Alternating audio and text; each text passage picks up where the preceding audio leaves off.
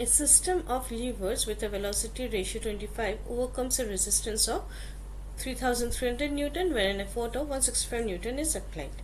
So we are supposed to find the mechanical advantage. We know that the formula for mechanical advantage, MA, can also be written as resistance force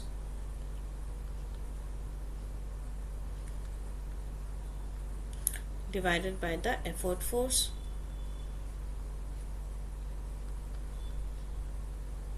So here we'll put the value resistance force. It is given as 3300 Newton. We'll put here 3300 Newton divided by effort force is given as 165 Newton.